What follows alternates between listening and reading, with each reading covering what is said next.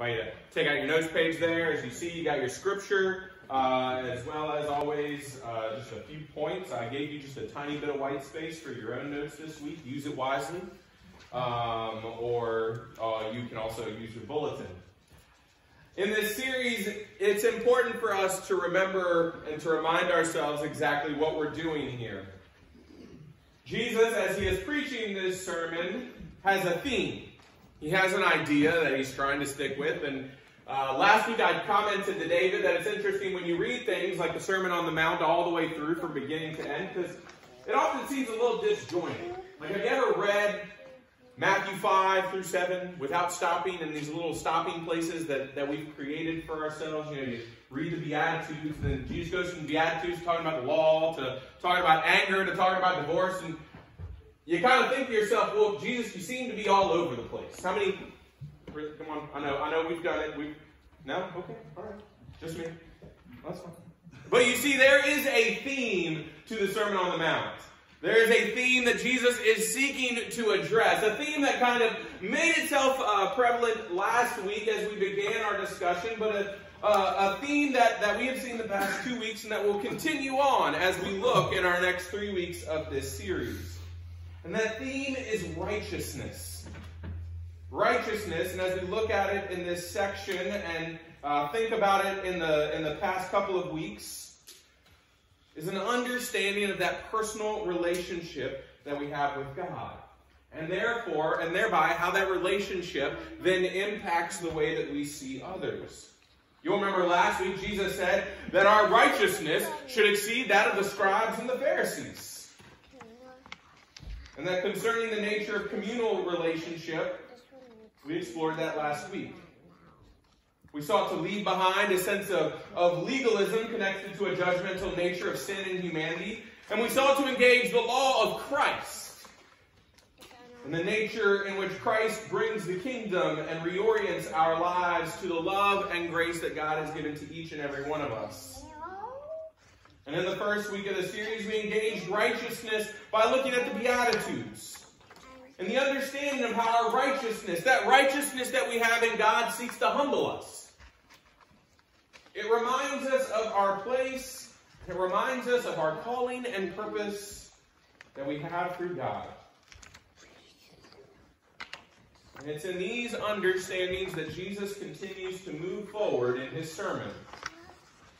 Probably now having spoken for about an hour. No, I'm kidding. I have no idea. I promise I'll keep it short. But you see, Jesus then becomes to consider, okay, I have spoken about this sense of relationship with God, this sense of humility that we carry amongst ourselves. I have sought to talk about our relationship with others and the way that we treat not only our friends, but our enemies. And I have seen the way in which we love our neighbor. And now Jesus wants to address, okay, we've got this nature in which you have humbled yourself before God. We have this nature in which you are treating your neighbor with the same love and respect that you treat yourself. And now you know what? I want to address the way in which we express and live into our personal relationship with God. And so what does Jesus say? Beware of practicing your piety before others in order to be seen by them, for then you have no reward from your Father in heaven. I'm sure many of us, including myself, might be guilty of trying to make ourselves a little too pious in the world. We may not even realize it sometimes. We pride ourselves on how well we pray. Or we lift up, look how much I give to the church, or to this organization or that organization. Or even sometimes we try and make our suffering look as distorted as possible so that others will see pride within us. Or that we become so engulfed in personal achievements that we become less guided by God and who God calls us to be, and we become guided by our own selfish and egotistical selves. We should be guided not by personal ambition, but by the love of God that exists within each and every one of us. And these are the warnings that Christ is offering in our scripture today. This is done in a nature of building up our faith that perfectly embodies who God is and the way God calls us to behave. And so Jesus starts there. Beware of practicing your piety before others in order to be seen by them. Jesus is latching on to a very specific part of that. He talks about this understanding of piety. Sometimes, often, this word from the Greek is translated into righteousness. Sometimes it's translated into justice. But sometimes I even just like to rest in the translation we get from the Common English Bible. Be careful that you don't practice your religion in front of people. Well, Jesus, that makes it awfully hard for me to do my job. Because my life exists with doing my religion in front of other people.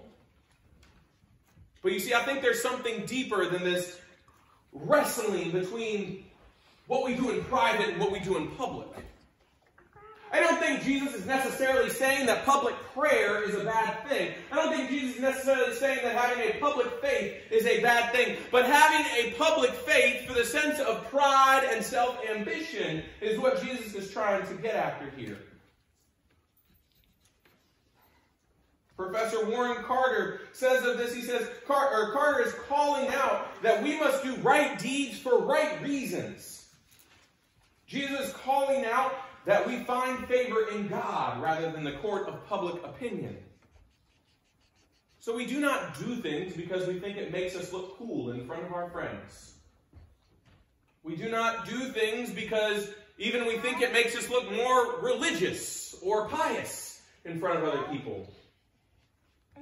We do things because we believe in a God who is so great and wonderful that we can't help but express love and gratitude and praise and worship.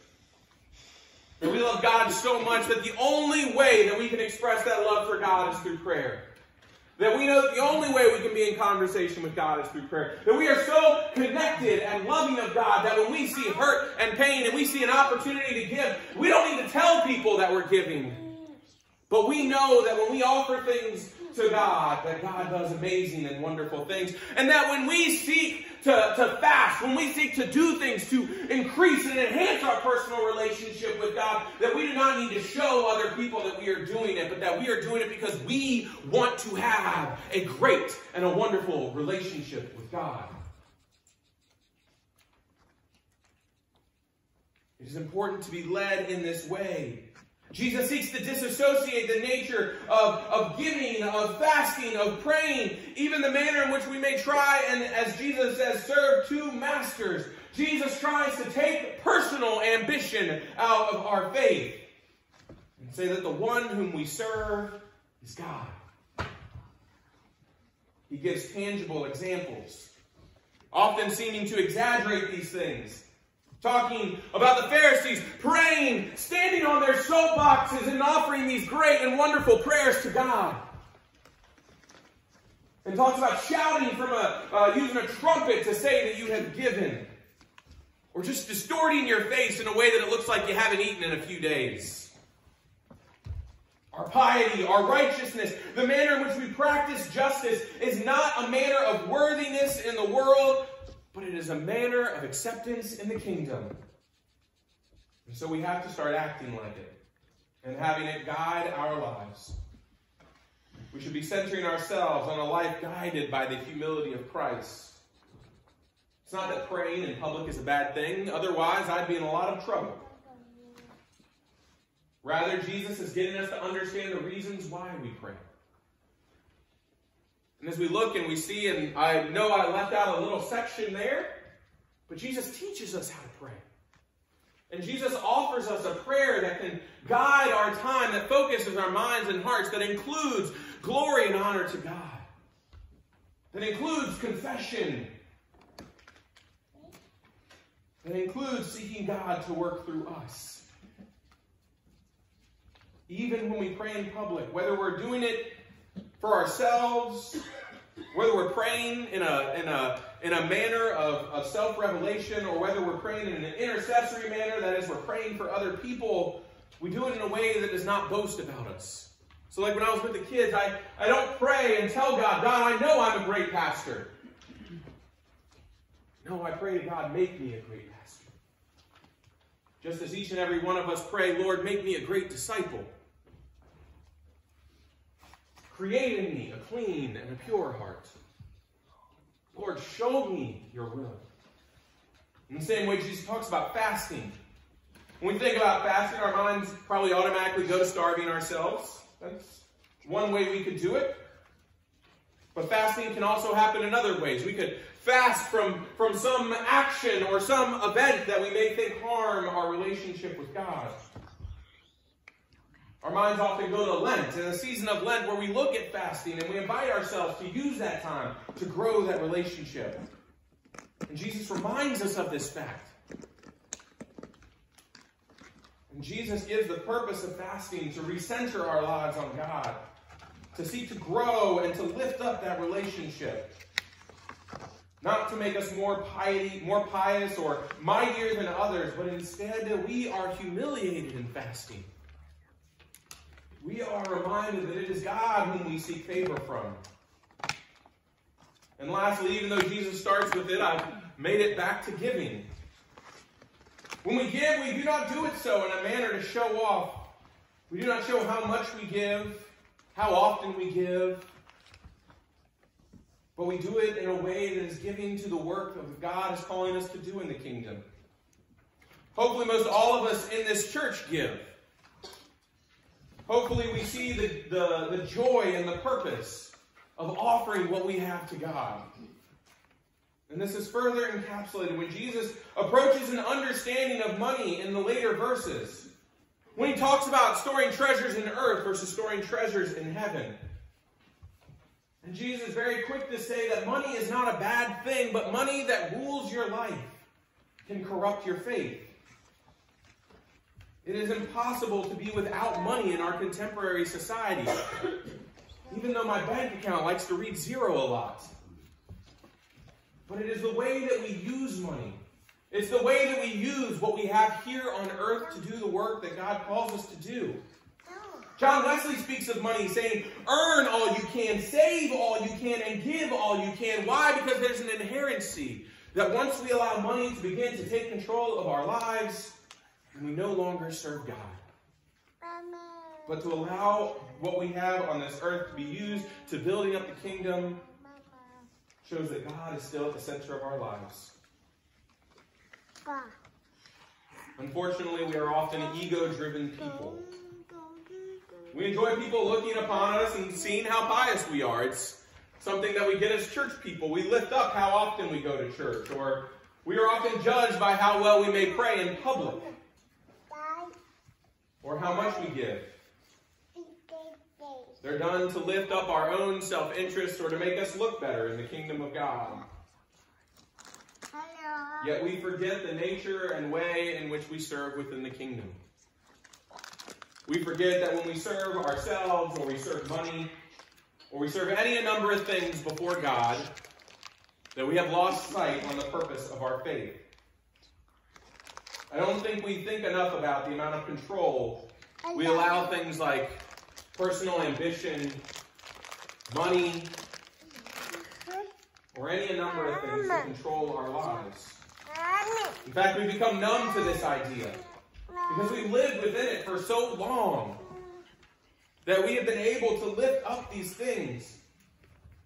We've tried to convince ourselves that they're not, but I think when we get down to it, they really have. When we look at Jesus' intentions in this passage, we can get so wrapped up in the logistics of thinking that we have a public faith versus a private faith. But really all Jesus is getting us to think about is who is at the center of our faith. What is guiding us? It is a deity whom is glorified through our practices. Whether we're in our prayer closet, or whether we're standing in the middle of Main Street. That all that we do, everywhere we go, all of our interactions with people are guided by our faith in God. Am I driven, we ask ourselves, am I driven by a need to pray in public? Do I need people to hear me pray so that they know that I am a good Christian? Do I need to shout from the mountaintops how great my faith is so that people know that I am religious? Do we justify all this by taking the time to do the internal inventory and recognize the way in which we may have misinterpreted what is at the center of our faith? These are supposed to be tough lessons. They're supposed to take a lot of thought and inward reflection upon ourselves. And yes, even 2,000 years after Jesus speaks these words, we may still be wrestling with and may even feel like we've missed the mark on how these practices should be reflected in our day-to-day life. But we are reminded each and every day that faith is not a moment of time.